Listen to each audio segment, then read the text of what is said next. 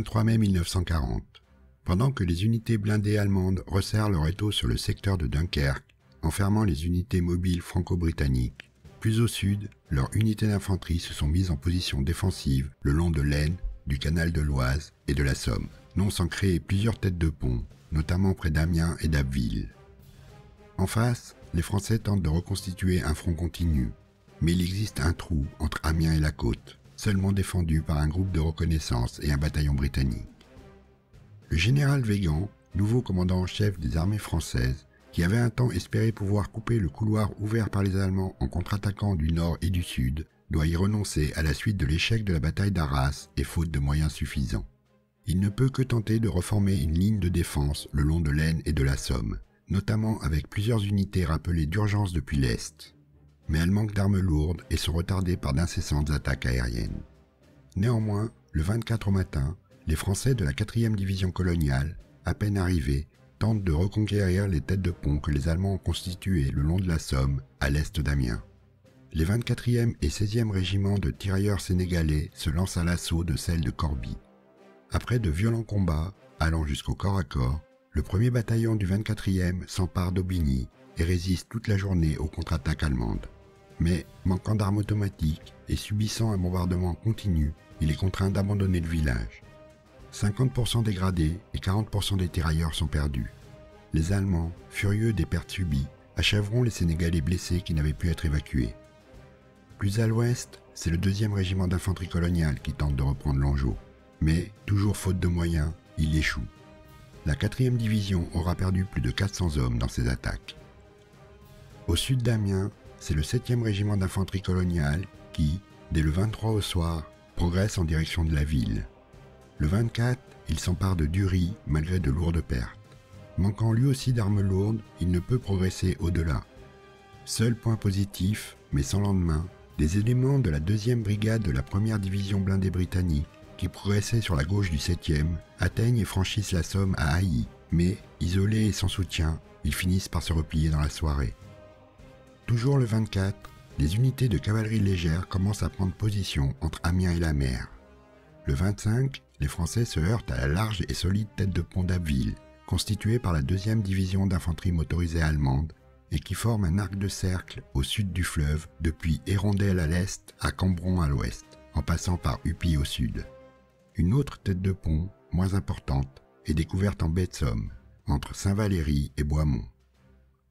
Pour Weygand, qui, toujours obsédé par l'idée de front continu, veut constituer une solide ligne de défense le long de la Somme, la fameuse ligne Weygand, ces têtes de pont, surtout celles d'Abbeville, doivent être reconquises.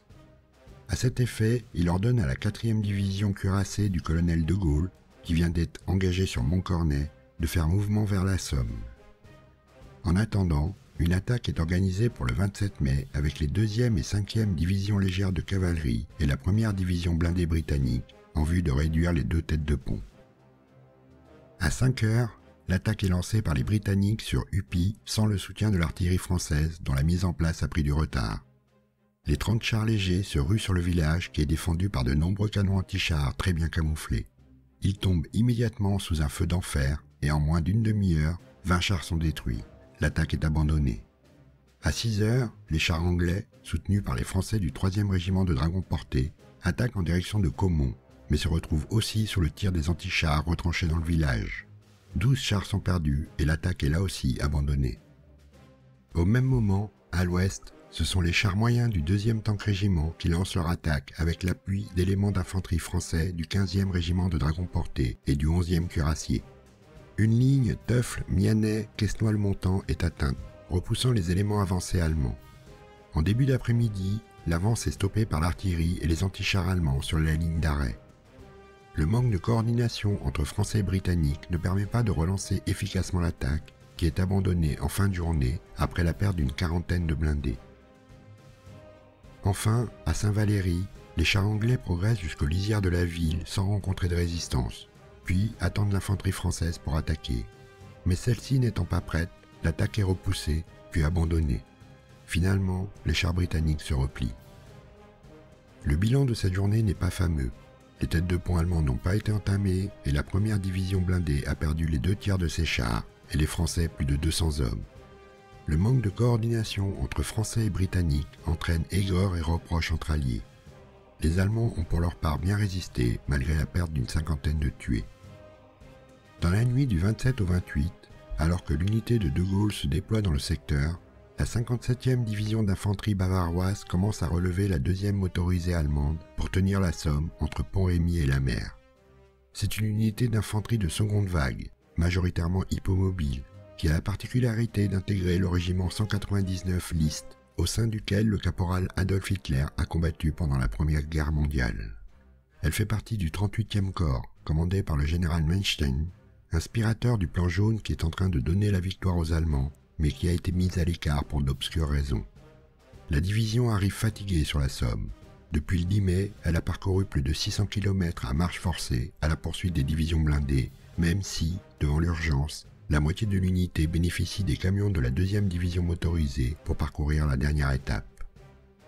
C'est le 217e régiment qui s'installe dans la tête de pont, avec 2 bataillons en ligne et 1 en réserve.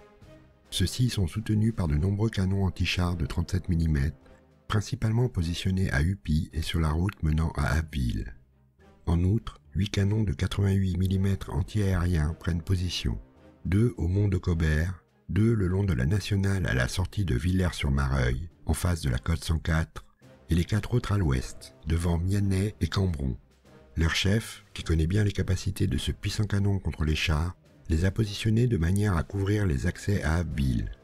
À midi, le 28, l'installation est terminée et seul manque une partie de l'artillerie, toujours sur la route.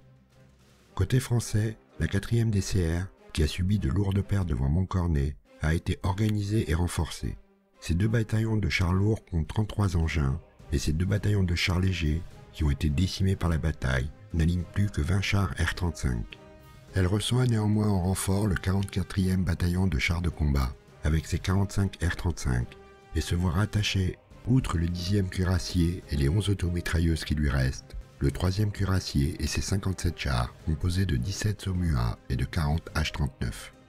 L'unité aligne donc au début de la bataille 155 chars et 11 automitrailleuses. Pour l'infanterie, le 4e bataillon de chasseurs portés ne compte plus que 620 hommes, mais la division se voit rattacher 2 bataillons du 7e régiment de dragons portés et le 22e régiment d'infanterie coloniale, régiment européen de la 2e division coloniale. En tout, elle dispose d'un peu plus de 4500 hommes. L'artillerie, pour sa part, aligne 70 tubes de 105 et de 75 mm. Mais la division, faite d'unités disparates, souffre de faiblesses qui vont peser lourdement sur son action. Elle manque cruellement de moyens de reconnaissance, de ravitaillement ou de dépannage. Certains équipages de chars manquent de formation et ne sont montés dans les engins qu'une semaine avant la bataille, et la plupart de l'infanterie n'a jamais manœuvré avec les blindés. Plus important, les moyens de communication manquent ou sont défaillants, aggravés par l'ordre absurde interdisant l'usage de la radio en phonie pour les chars entre eux. Pendant la bataille, les officiers de liaison parcourront la campagne à la recherche des PC ou des unités. Le général de Gaulle a décidé de lancer l'attaque à 17 h. C'est le centre et la droite de la poche qui seront attaqués. Les chars lourds vers Uppy, puis jusqu'à la côte 104 en direction des ponts, pendant qu'à droite, les chars légers et la cavalerie s'en prendront au flanc gauche allemand.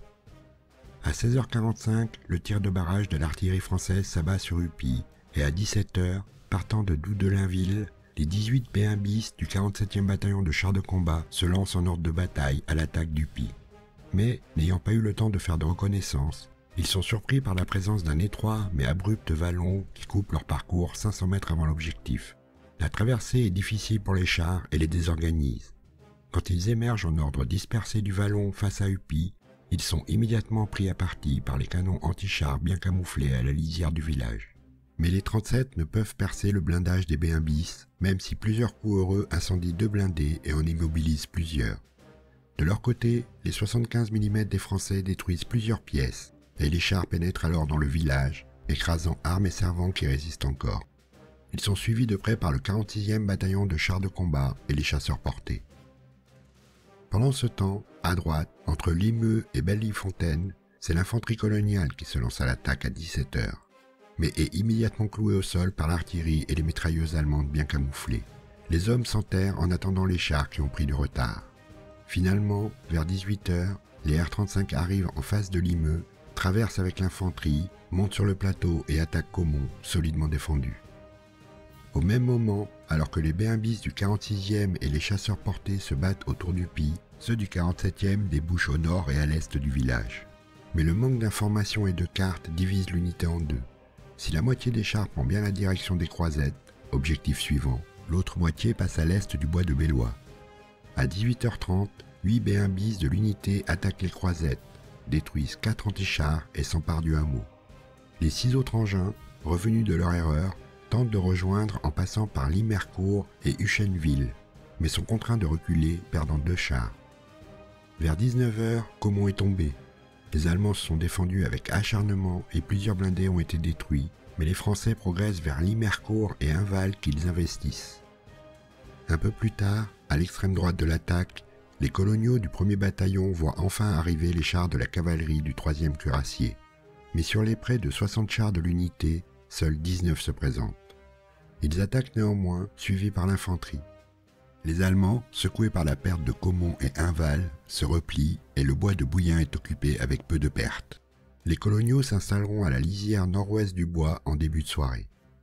À 19h30, les derniers éléments allemands qui résistaient à Uppy, isolés, se rendent. Plus au nord, aux croisettes, les 8 B1 bis s'avancent vers leur objectif suivant, la côte 104, pendant que les chasseurs occupent le hameau. Mais ils tombent immédiatement sous le feu des 2,88 mm placés en lisière de Villers-sur-Mareuil. 2 chars sont détruits et, à court de carburant et de munitions, l'attaque est abandonnée. En début de soirée, à Inval, ce sont les coloniaux et un groupe de 6 chars du 44e qui progressent vers le nord et atteignent le vallon de Frome. Mais l'artillerie allemande et des armes automatiques sur le versant opposé clouent l'infanterie au sol. Les chars, eux, continuent, descendent le long du vallon et entrent dans Mareuil avant de s'apercevoir que l'infanterie n'a pas suivi. Après avoir attendu un moment, ils finissent par repartir et, après avoir erré dans la nuit, rejoignent leur unité à Caumont. Quand la nuit tombe, le bilan est mitigé des deux côtés.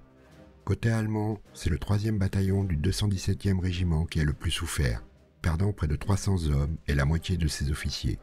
L'unité a aussi perdu de nombreux canons et nombre de ses servants sont morts sur leurs pièces. Ils ont surtout été choqués par la résistance des blindés français, certains encaissant plus de 20 coups au but sans dégâts apparents, au point que les Allemands croiront avoir été attaqués par des chars de 70 tonnes. Et c'est principalement les 88 mm et l'artillerie qui ont ralenti et stoppé l'attaque. Côté français, les pertes ont aussi été lourdes. Il ne reste plus que 10 B1 bis et 40 R-35 opérationnels, sans compter le 3e cuirassier qui dispose encore de 37 R-35 et 19 Somua. Mais cette unité, mal instruite et sous-équipée, n'a pu engager que moins d'un tiers de ses engins. En fait, la résistance a été plus forte qu'attendue, et l'objectif, la Somme, n'a pas été atteint. De Gaulle est néanmoins plutôt satisfait. Plus de 200 Allemands ont été faits prisonniers, de nombreux canons anti-chars ont été détruits, et la tête de pont a été fortement réduite. Il est convaincu qu'un dernier coup de boutoir rejettera les derniers Allemands au nord de la Somme. Il décide donc de relancer l'attaque dès 4 h du matin le 29. La nuit permet aux Allemands de se ressaisir et 2 nouveaux bataillons du 179e régiment sont envoyés dans la tête de pont avec armes anti-chars et artillerie. Ils réoccupent Huchenville, qui avait été abandonnée quand les B1 bis égarés y étaient entrés, et qui est resté vide depuis.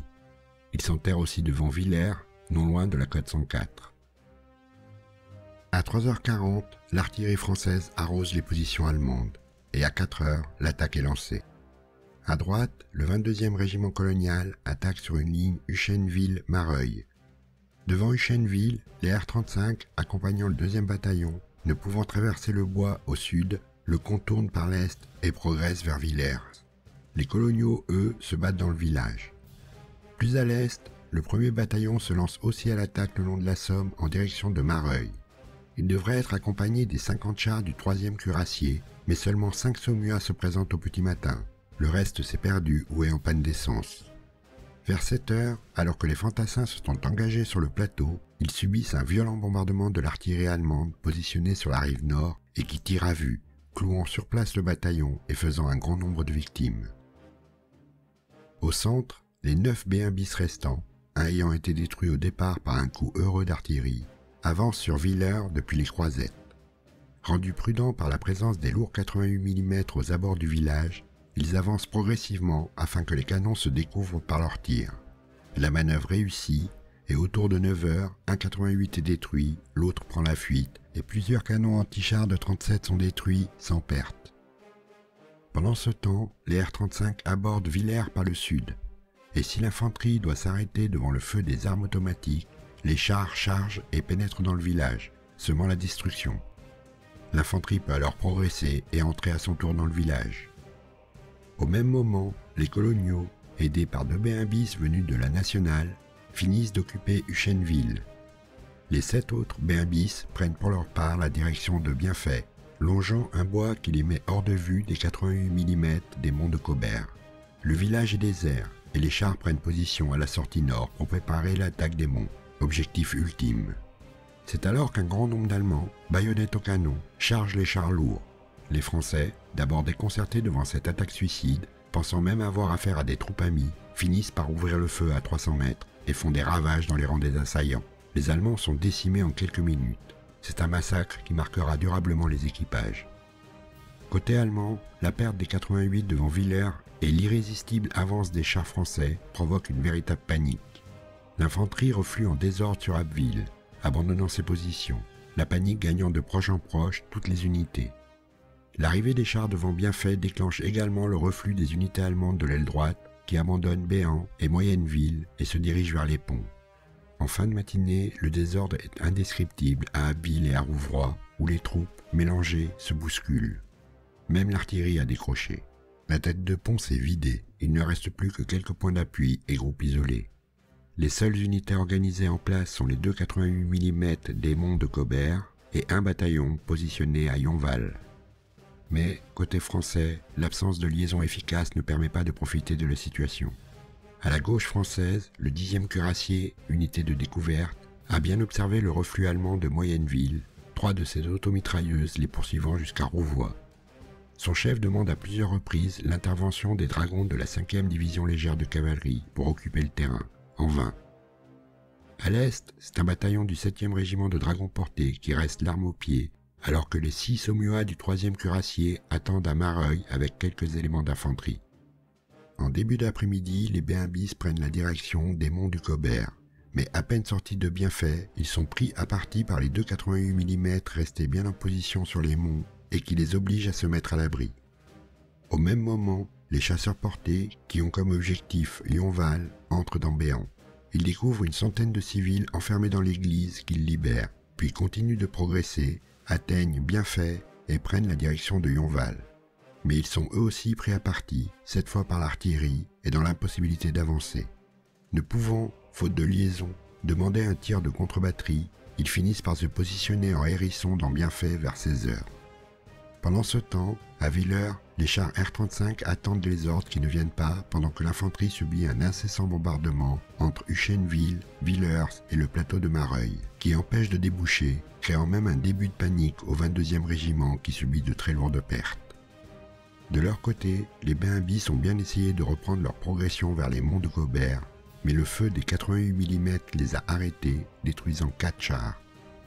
En milieu d'après-midi, couverts par leur artillerie et leurs 88 mm, les Allemands réussissent à reprendre en main leur infanterie et à la renvoyer défendre la tête de pont. Les Bavarois tentent alors de reprendre les positions qu'ils ont abandonnées. Plusieurs contre-attaques devant Villers sont repoussées, mais le bois, lui, est réoccupé. Quand enfin, sur la gauche, le 10e cuirassier reçoit le soutien d'un bataillon du 7e régiment de dragons portés, celui-ci manœuvre bien plus lentement que les Allemands, qui ont repoussé les cuirassiers et repris Moyenneville. Une contre-attaque de ces derniers les chasse à nouveau du village, qui est finalement occupé par les dragons en début de soirée.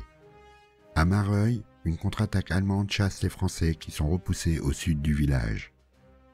Quand la nuit tombe, si les Français ont progressé, ils ont aussi manqué l'occasion de chasser les Allemands un moment en déroute. Et si seulement 6 chars sont perdus, 900 coloniaux ont été tués ou blessés. Mais de Gaulle pense être au bord de la victoire et capable de chasser les Allemands des monts de Cobert. Il décide de relancer l'attaque le lendemain. Au petit matin, les coloniaux s'emparent du château de Mareuil qui a été étrangement abandonné dans la nuit par les Allemands et s'y retranchent. À cette heure, c'est une attaque contre le bois de Villers qui est lancée par les coloniaux avec l'appui de quelques chars R-35. 2 engins sont détruits par les 88 mm des monts de Cobert, mais le bois est occupé en totalité vers midi. En début d'après-midi, Une violente contre-attaque les enchasse partiellement, puis les Allemands tentent à plusieurs reprises de reprendre Villers, mais sont à chaque fois repoussés. Une autre contre-attaque allemande est repoussée sur le château de Mareuil. À 17 h, c'est depuis Moyenneville que l'attaque est lancée. Le 3e cuirassier, qui a enfin réussi à réunir quelques moyens et à se ravitailler, lance 12 Saumuas en direction de Cambron et 18 chars H-39 attaquer le bois de Valanglarde. Mais, à peine sortis du village, les Saumuas sont pris sous le feu des canons des monts de Cobert. 9 chars sont détruits ou immobilisés et seuls 3 parviennent à se mettre à l'abri dans un vallon. Les H-39, eux, pénètrent dans le bois, le traversent, mais l'infanterie ne suit pas, bloquée par les tirs des armes automatiques que les chars n'ont pu tout éliminer faute de communication avec les fantassins. Et dès qu'ils ressortent au nord du bois, les H-39 tombent sur un champ de mines et sous le feu des canons des monts. Seuls 8 chars en réchappent et se replient sur Moyenneville. Enfin, à 17 h 40, à Bienfait, c'est 9 B1 bis avec les hommes du 4e chasseur qui s'élancent en direction des monts. Mais une nouvelle fois, les tirs de l'artillerie bloquent l'infanterie alors que les chars sont pris à partie par les antichars et surtout les 88 mm. 6 chars sont détruits rapidement et le reste se replie avec les chasseurs sur Bienfait. À 19 h, ce sont les Allemands qui tentent à plusieurs reprises de reprendre Moyenneville, déclenchant la panique des dragons qui se replient sur BN. Mais les éléments du 10e cuirassier et le reste des chars du 3e parviennent à toutes les repousser. À la nuit, le bilan de la journée est sans conteste un échec. La seule position conquise est le château de Mareuil et une partie du bois de Villers, alors que plus des 2 tiers des chars engagés ont été détruits. La 4e DCR, qui a perdu plus de 110 blindés sur 155 et près de 800 hommes, est épuisée. De Gaulle reçoit alors l'ordre de se replier et l'unité va être relevée par la 51e division écossaise. Le bilan pour De Gaulle est mitigé. S'il a bien sévèrement étrillé la 57e division bavaroise, détruisant de nombreux antichars, faisant plus de 400 prisonniers et réduisant la tête de pont de plus des 2 tiers, il n'a pas atteint son objectif de la rejeter au nord de la Somme. Certains officiers lui reprocheront d'avoir manqué plusieurs occasions favorables et de s'être entêté dans des assauts trop directs. Mais pouvait-il faire mieux? Les unités, souvent rassemblées à la hâte et qui n'avaient pas l'habitude de travailler ensemble, ont vaillamment combattu, mais sans réelle coordination. Et que dire des moyens de communication, totalement défaillants, qui empêcheront de profiter des occasions ou de bénéficier rapidement d'un appui de l'artillerie, notamment face aux 88 mm. Pour le haut commandement, et surtout pour Weygand, ce demi-succès ou semi-échec ne suffit pas, et border la Somme reste d'actualité. Un nouveau projet d'attaque sur la poche est monté, et à cet effet, c'est la 2e DCR du général Perret, renforcée du 15e régiment alpin, qui est envoyé à Abbeville. C'est le général écossais Fortune qui a en charge l'opération, prévue pour le 4 juin. Côté allemand, le 199e bataillon a relevé une partie des 179e et 217e, épuisés par les combats contre la 4e DCR. Ils ont aussi profité de l'abandon du bois de Villers par les Écossais pour en faire un solide point d'appui, et de nombreux antichars ont été disposés tout autour des monts de Cobert, où se trouvent toujours les redoutables 88 mm. À 3 h 20, un puissant tir d'artillerie prend pour cible les monts de Cobert, mais sans faire de gros dégâts sur des positions bien préparées. À 3 h 30, c'est l'attaque. Au centre, les B1 bis de la 2e DCR, accompagnés de fantassins du 17e bataillon de chasseurs portés, se lancent à l'attaque pendant que les Écossais du 2e CF s'attaquent au bois de Villers. Au même moment, à Moyenneville, ce sont les H-39 du 48e bataillon de chars de combat et 2 bataillons du 15e régiment alpin qui avancent en direction du bois de Valanglarde et le long de la route de Cambron. Enfin, devant Mareuil-Cobert, c'est le 4e Cameron qui part à l'assaut, mais il est immédiatement bloqué par le tir allemand alors qu'il se trouve à découvert sur le plateau ou le long de la route. Après plusieurs tentatives qui lui coûtent près de 600 hommes, morts ou blessés, l'attaque est abandonnée. Au centre, les chars progressent vers Ménil-Trois-Fétus, mais sont immédiatement pris à partie par les 88 ainsi que par les antichars du bois de Villers. 10 chars sont perdus, soit par les antichars, soit par les mines, mais les blindés atteignent la ferme, bien défendue par les Allemands, vers 4 heures, bientôt rejoints avec difficulté par les chasseurs qui s'emparent de la position. Mais la 2e vague, composée de R-35 et du 4e CF se retrouve bloquée, les chars enregistrant des pertes dues aux mines et subissant à la fois les coups des 88 mm des monts de Cobert et ceux des antichars du nord et de l'est du bois de Villers encore en action. L'infanterie se voit, elle, violemment bombardée par l'artillerie et contrainte de stopper, puis de reculer. À gauche, les chars ont atteint le bois de Valanglarde, suivi difficilement par l'infanterie. Vers 6 heures, un bataillon atteint le carrefour de la Croix-qui-Corne, l'autre a nettoyé le bois. Mais dès que les chars s'engagent au nord du bois, ils tombent sur un champ de mines et s'offrent au coup des canons des monts de Cobert. L'infanterie se trouve soumise alors à un incessant bombardement d'artillerie et au feu précis des mitrailleuses, tuant la majorité des officiers et déclenchant une panique, d'abord au premier bataillon, puis au deuxième, qui reflue en désordre sur Moyenneville, bientôt rejoint par les chars survivants qui n'ont pu progresser au-delà du bois. Pendant ce temps, une partie des BImbis a continué à progresser vers les monts de Cobert, que 3 chars ont atteint, semant le désordre dans les positions allemandes en attendant l'infanterie. Mais les Écossais n'ont pu avancer vers les chasseurs en position à la ferme du Ménil, qui les attendait. Ces derniers, isolés, soumis à l'artillerie, décident de se replier avec quelques chars restés avec eux sur le bois de Villers, qui a enfin été nettoyé. Sur les monts de Cobert, les 3 BImbis attendent jusqu'à 10 heures l'infanterie, perdant un char détruit par l'artillerie en position de l'autre côté de la Somme, puis finalement se replient sur Bienfait. En fin de matinée, les combats cessent. C'est un nouvel échec. 15 BImbis ont été détruits, dont 8 par les 88 mm, ainsi que 8 H-39 et 17 R-35. Près de 400 Français et 600 Écossais ont été tués ou blessés. Et si les monts de Cobert ont été atteints, ils n'ont pu être ni totalement conquis, ni tenus. À midi, les positions sont redevenues les mêmes que la veille. Le bilan de ces attaques contre la tête de pont d'Abbeville est médiocre. Les Franco-Britanniques ont perdu 260 blindés divers et près de 3000 tués sans parvenir à la résorber complètement. La 57e division bavaroise a elle subi la perte de 1900 tués ou blessés et 400 prisonniers, soit un des plus forts taux allemands de la campagne de France. Mais elle a accompli sa mission, tenant fermement la Somme et permettant, grâce à l'entêtement de Weygand, d'user encore un peu plus les forces blindées alliées. Ce même 4 juin, Dunkerque est tombé, et demain commencera la 2e offensive allemande de la campagne de France, l'opération Vollrot, le plan rouge.